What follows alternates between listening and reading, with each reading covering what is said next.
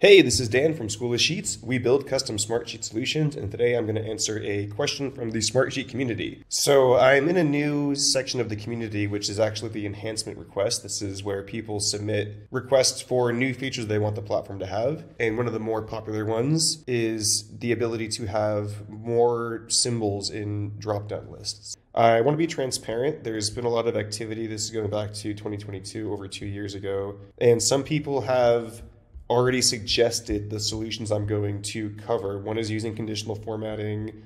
One is using symbols, basically emojis. So I want to give credit to other people that have already answered this question. For what it's worth, I independently also came up with the same ideas myself. It just so happens that other people have also recommended it. So with that little disclaimer out of the way, let's go into Smartsheets and get to work. Okay, so I have just a fresh sheet here. You can already see there's a little emoji action going on in the title. Basically, the kind of quick answer to this is you can just use emojis the same way you would use any other character. And I put a cool guy here because it's pretty cool, I think. So just to illustrate again, if you use your built-in symbols, this is a pretty common one. People want other colored circles here. So you're restricted to these 3 sets. So I'm actually going to change this to a drop-down list. We'll call it status. I'm going to restrict the list values here, and I'm going to go to the internet, and I'm using Emojipedia. You can really just Google list of emojis and you'll find it. So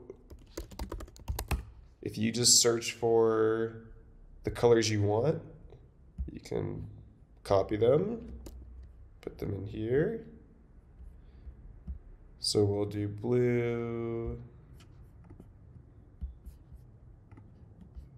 we'll do red, what do we want, green,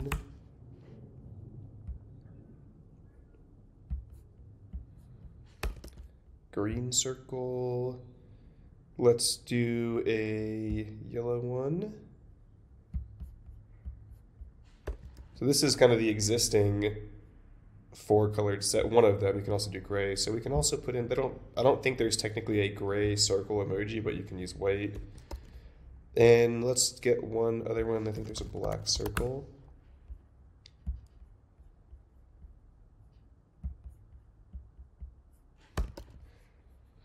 So now we have our various options, and you can see that you will be able to select these, and they will populate the same way. They look slightly different than the built-in ones. Not quite as nice, I think, but they get the job done. You can make them a little bit bigger if you want them to take up that space, but it'll of course make your rows taller. So that's one thing that you can do. The other solution is to use conditional formatting.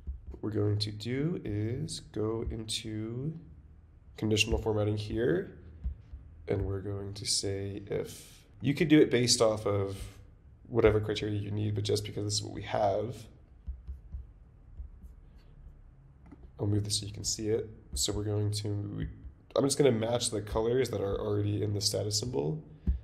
We want to only apply the formatting to our status CF column. And now if we reproduce this, we can now work with the full suite of color options here.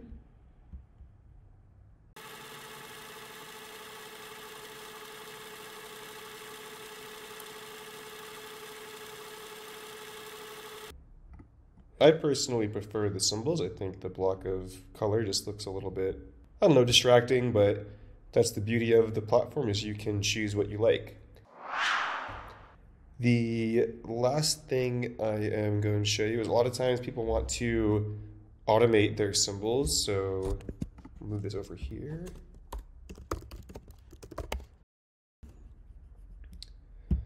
All right, so I'm actually going to make this a drop-down as well, and I'll tell you why in a second. I'm going to use the same list of characters. I'm not going to restrict it. I'm going to put in a formula here that's going to output the appropriate symbol based on the option in the legend. And I'm using it as a dropdown because whenever you're going to deal with a column that's outputting a discrete, predictable set of values, even if you're using a formula, it's better to use a dropdown because if you start to use that in reports or other functions across the ecosystem of tools in Smartsheet, you will find it will be easier because the system will recognize that you have a dropdown and it has these values programmed into it.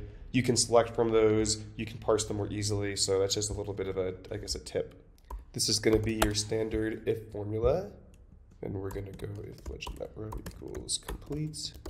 So now what we can do is actually just paste the literal symbol into our formula syntax here, but you got to put it in quotes because again, this is a text value, and we can see that it will work in that sense. So let's just go ahead and build the rest of the formula.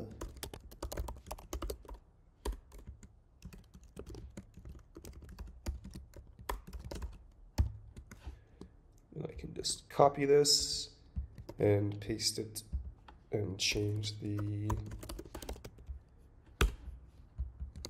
text. Don't worry about the parsing because we're going to fix that in a moment.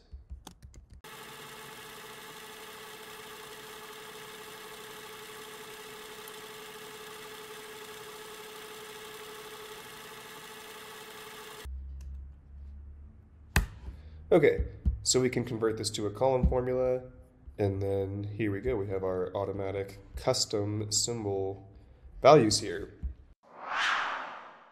Last thing I'll leave you with is, keep in mind you can use any of the emojis that are available in the computer world. You can use, the red X, exclamation point, all sorts of stuff. So it's super customizable. You can put it in your titles. You can put it in your formulas. You could even combine these. So if we put this formula into here, we can now have both the background and the symbol. So lots of options. Choose the one that you like best and enjoy your new flexibility with your drop-down list and symbol options. So that is going to be it for today's video. Hopefully you found it helpful. If you did, please leave a like and consider subscribing to the channel for future Smartsheet tutorials. If you have a question or comment, you can leave a comment down below and maybe I'll make a video for you if it's on a new topic. And finally, if you're looking for some help developing your Smartsheet environment, or if you're new to the platform and want some help, School of Sheets is a Gold aligned partner consulting firm, and we specialize specifically in building new Smartsheet systems and upgrading existing ones. So there's a link in the description for our client interest form where you can fill out some details about your project and then schedule a call with me to see if it's a good fit. So if that's of interest, go ahead and do that. Otherwise, have a great day and see you in the next one.